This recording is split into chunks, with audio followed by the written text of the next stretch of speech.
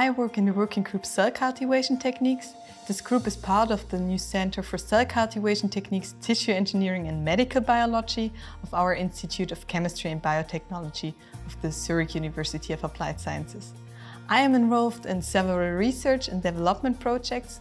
This includes the development of cultivation processes with animal and plant cells on a milliliter scale, as well as the scaling up of these processes to the pilot scale. I also work on projects that deal with the development of new devices or new systems, for example, to meet the current needs of biopharmaceutical producers. And in addition to my work in R&D projects, I'm also involved in the training of our bachelor's and master's students on the biotechnology program. And this includes not only various practical courses, but also the supervision of their final thesis. And furthermore, I am currently doing my PhD in cooperation with the Technical University in Berlin in the field of process intensification with animal cells.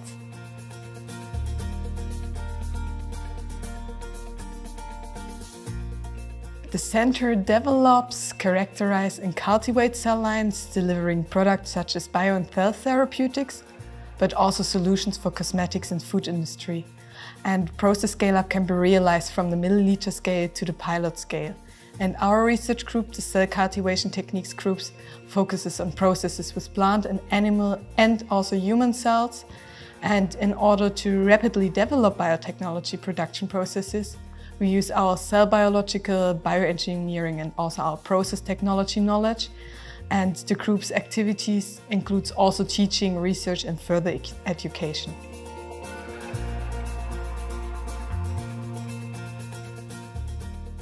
When scaling processes, there are many challenges. Unfortunately, it is not possible to keep the conditions exactly the same on a production and laboratory scale.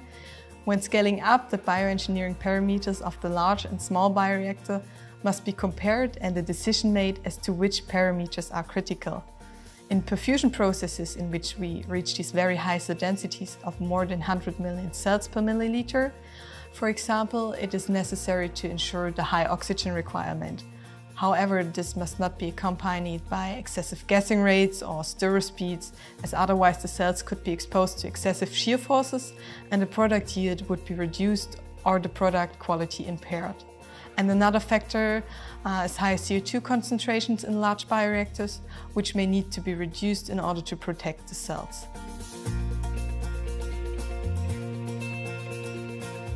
Together with Thermo Fisher Scientific, we developed antibody production processes in fed batch and perfusion mode at the milliliter scale and scaled them up to the 50-liter pilot scale. The aim of the scale-up was, of course, to develop a process on a large scale with consistent growth and consistent product formation and quality.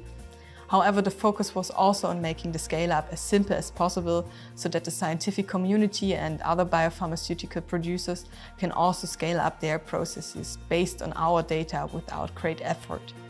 And therefore, before we developed the processes on a laboratory scale, we looked at the bioengineering parameters of our pilot bioreactor and developed the process on a milliliter scale based on this. And in the perfusion processes, in which very high cell densities of around 100 million cells per milliliter are obtained, the focus was on the oxygen supply to the cells, and we therefore chose the KLa value as the scale-up criterion here.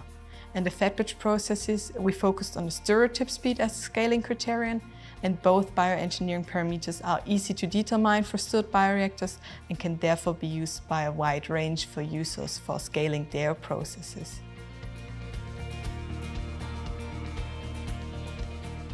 The Efficient Pro medium and the corresponding feeds are modern cell culture media with which we were able to achieve high product titers in a relatively short time.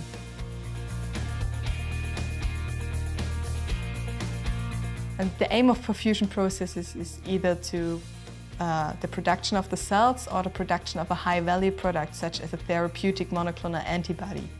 Perfusion processes have the advantage that the cells are always supplied with a constant concentration of nutrients and that waste materials are continuously depleted.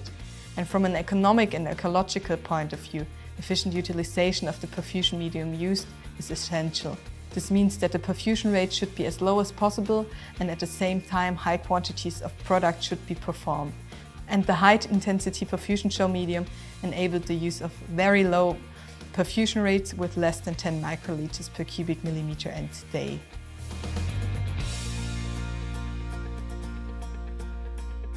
During the process development, we were in constant contact with the scientists at Thermo Fisher. Together, we were able to discuss the current challenges on a scientific basis, and this included, for example, the development of the feeding strategy for the fed batch and the perfusion processes, as well as the selection of the exact cultivation conditions based on the bioengineering parameters of the bioreactors. And it was a really good cooperation which resulted in several publications in research articles, application notes, posters, and also contributions to conferences.